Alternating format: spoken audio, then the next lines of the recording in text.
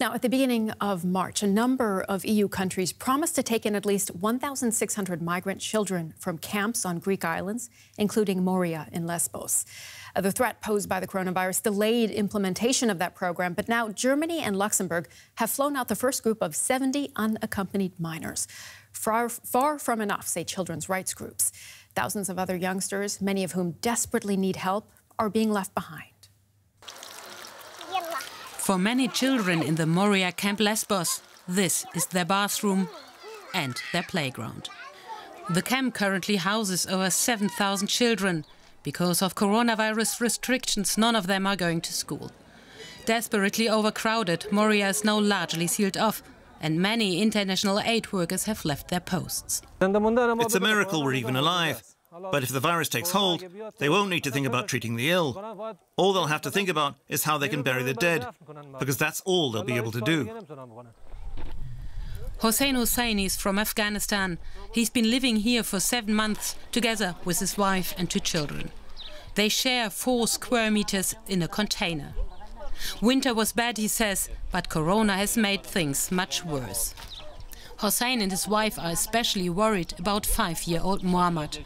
The boy was born prematurely and suffers from epilepsy and fainting fits. What happens if the virus comes here? Even healthy humans can't fight it, and thousands have died around the world. So how can a frail little boy like Muhammad possibly survive? They don't let Muhammad out of their sight even for a moment. The lack of space, the noise, the dirt, it's a terrible combination. What the boy really needs are medicine and specialist treatments in a good hospital. But nothing like that exists in the camp. That was why 2 months ago the family got a special permit to leave Lesbos. But then the authorities cancelled the permit because of the corona crisis. We want them to process things fast so that we can get out of here as soon as possible. To go somewhere where our son can get proper treatment and is looked after. Really, all our thoughts and our only concern is with Mohammad.